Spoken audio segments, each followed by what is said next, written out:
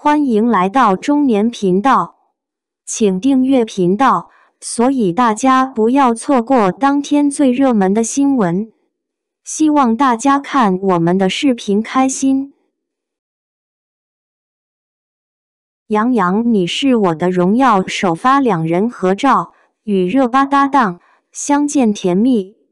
今天电视剧《你是我的荣耀》首发2人合照，电视白色情人节给网友们撒了一波狗粮，同时也引来网友的吐槽，期待早日与这部剧见面。《你是我的荣耀》这部电视剧改编自同名小说，yangyang在里面饰演于途，男女主从学生时代就认识了，女主甚至在高中时向男主表白，男主不同意。一切都说明男主是一个坚持自己理想和内心信念的人，比如他做航天赚的少，做金融赚得多，但是男主不学金融，更别说放弃自己的抱负了。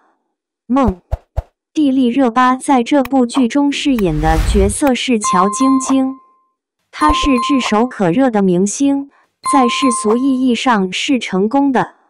他的经济收入与主要演员相差甚远，但他支持主要演员的努力。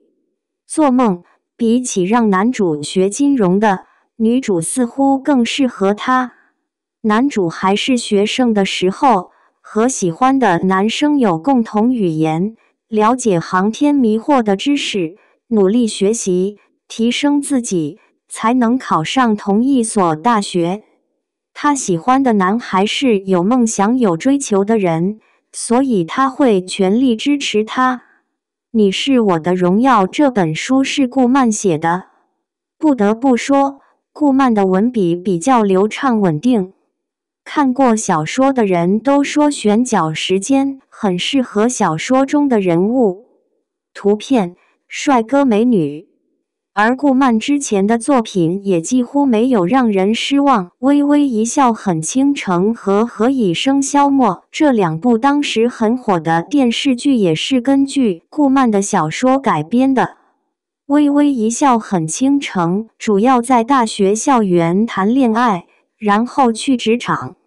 美丽的学校老师贝微微和电脑天才肖奈都是通过游戏结为好友，而且又帅又漂亮，校园里的浪漫更美好，因为没有日常所需。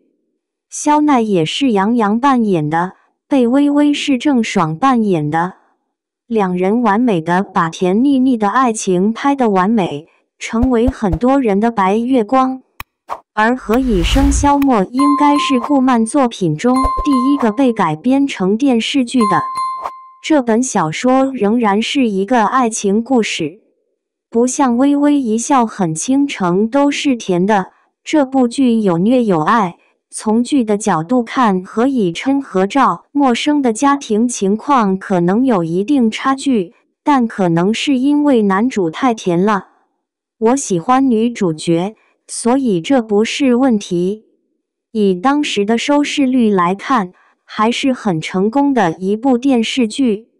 总的来说，顾漫的作品甜美，文笔流畅，文章的故事情节和情节比较简单，不扑朔迷离。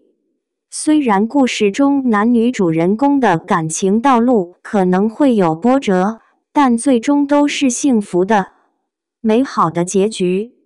而在这对《你是我的荣耀》的情侣照发布之后，很多网友也是希望节目早点播出，希望早日见到于途和乔晶晶。感谢您观看视频。如果您觉得本时事通讯有用，请不要忘记点赞、评论和订阅。祝您生活愉快，充满活力。